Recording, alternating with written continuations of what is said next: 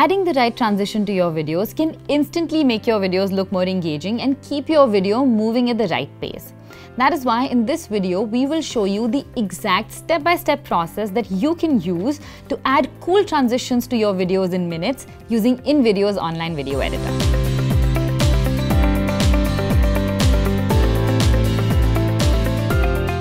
First things first, sign into your InVideo account if you haven't done so already.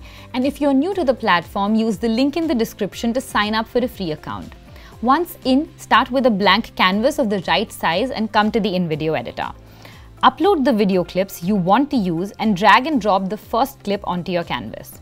This will bring up the trim menu, which will enable you to either select parts of your video or use the entire clip as is.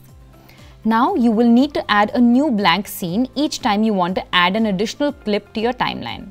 For this tutorial, we are only going to be using 2 video clips, and so we will just add one more blank scene and drag and drop the second clip onto it just as we did with the first one.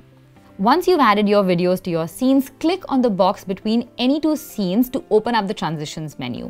You will find a whole bunch of transitions, from simple ones like slide and flip to more nuanced ones like reveal and rewind. To see how a transition looks, simply hover on top of it and InVideo will show you a preview. Once you've found the transition effect you were looking for, click on it to add it to the scene.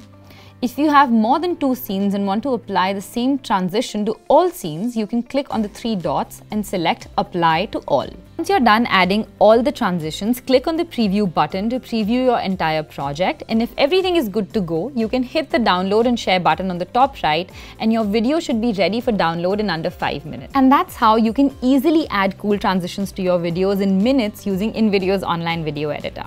If you would like to learn more such video creation tips and tricks, or if you have questions about InVideo, hop on over to help.invideo.io.